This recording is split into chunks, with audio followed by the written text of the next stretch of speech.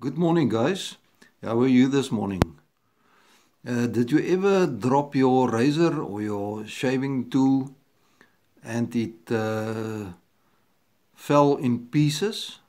Now, this is what happened with this one many times, and it can be a trick to get it back together. So I would like to show you what to do and the sequence to put everything back together, because as I mentioned, it looks simple, but it's really not so simple.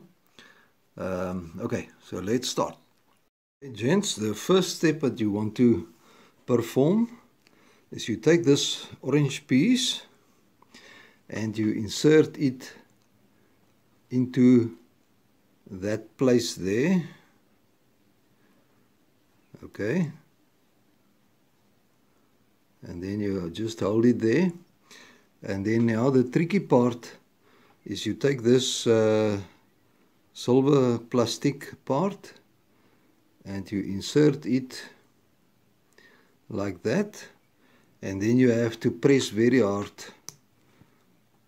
It's really tough, but you can do it. You just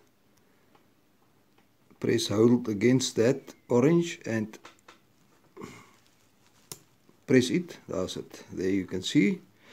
So there's the two black pieces coming through there. Okay, now you so far.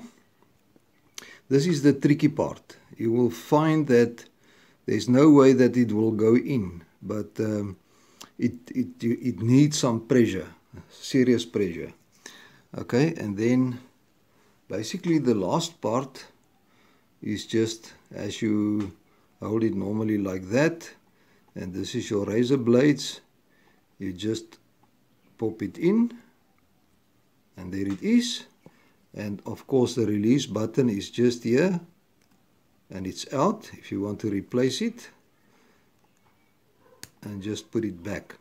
Okay, what happened with mine as well is this fell out, so I'm going to glue it back into place. And the back part also fell out, so I'm going to glue that as well so that it's in one piece and not drop out again. But this is now it is usable again, but I just want to show you the sequence of how the stuff work, and then especially that the silver part. This is the tricky part. You just need to apply a lot of pressure to get it in, and then it works. So don't throw it away. It can still be put together. So I'm just going to glue this, and it is fine again. Okay, gentlemen, thank you very much for watching, and I'll see you on the next one. Bye-bye.